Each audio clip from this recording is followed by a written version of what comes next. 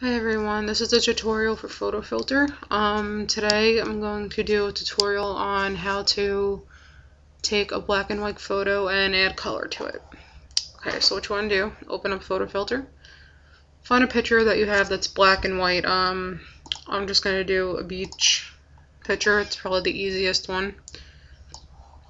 Alright, and you open up the picture, look for the polygon tool, which is right here. Click it, and you're just going to outline what you want to color. So right now I'm doing the sky, which is obviously going to be blue. And then you'll see the highlighted section around it after you get the whole area that you want to do. Now you're going to go to the hue icon right here. And you just move it to the color that you want. Gonna do right about there. That looks good. Right click inside where it's moving and hit hide selection.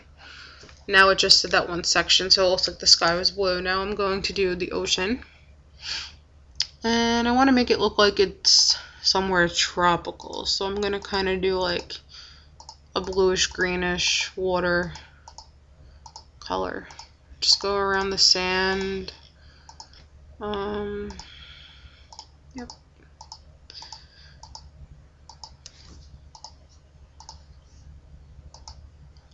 Doesn't have to be perfect, but just try and do the best you can.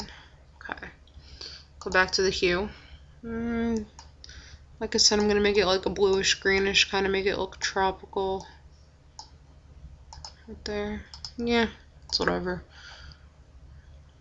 And now for the sand, I want to make it like that tannish sand color.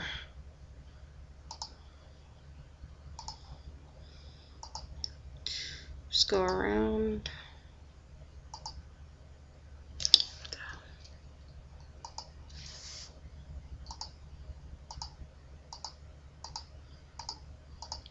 This is actually pretty easy.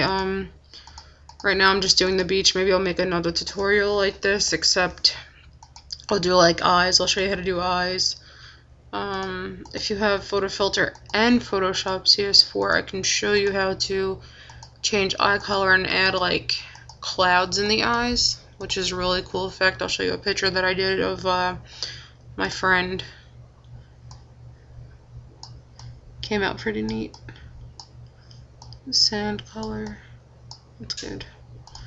Okay, hide selection, and that is how you turn a black and white photo into color. If you want to add me on my MySpace, I'll give you my link. I don't know it off of hand, so just give me 1 second. I do photo edits. You could add me, and if you have any questions, or if you want me to edit a photo for you, just add me, comment me, anything. Yep, that's my MySpace link, and thank you for watching this tutorial.